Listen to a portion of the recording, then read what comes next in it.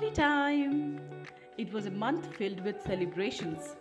Mayank and his team's groundbreaking business proposal was accepted by leadership team and the organization was thriving. Adding to the festivities, it was Gurmeet's work anniversary too.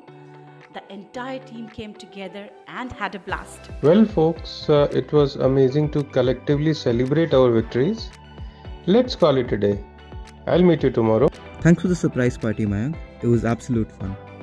Glad you enjoyed. Before we leave, can someone quickly clean up the place? The meeting room is booked by another team and they will be here any minute. I have a call in 10 minutes and need to push off. Ahalya, please ensure we hand over the room in a proper condition. Of course, since we all celebrated together, why don't we all clean up together? Hey, this won't take long. You can do it. That's precisely what I wanted to say. This won't take long. We can do it. Why is cleaning, taking down minutes of meeting, planning events given exclusively to women professionals most of the time? Isn't everyone equally responsible for such tasks? Ahalya is right. In my previous organization, I was the one who had to take down minutes of the meeting. When I suggested that everyone in the team could take turns to do it, I was mocked for not willing to take up additional responsibilities. I must admit, I hadn't considered this perspective before. Maybe you both have a valid point. Office housework is generally handed over to women who often go unrecognized for their contributions. Exactly. And tasks with more visibility, like representing the company at events, usually go to men.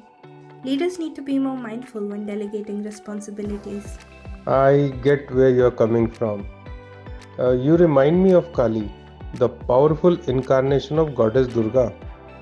Goddess Kali fought with Rakhtbija and drank his blood without allowing it to fall on the earth. This way, she stopped the replication of demons, won the battle, and saved the god.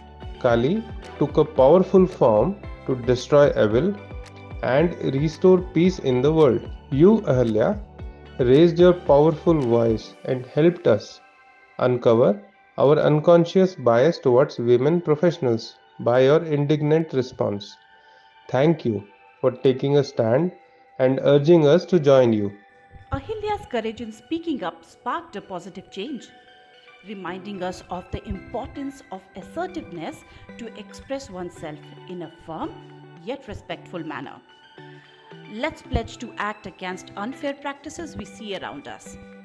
Also, let's join hands to create a fair and just world where everyone feels heard and valued. With this insightful learning, we wrap up today's Thoughtful Tuesdays episode. This episode drew inspiration from the story of goddess Kali, a transcendent deity in Hindu mythology.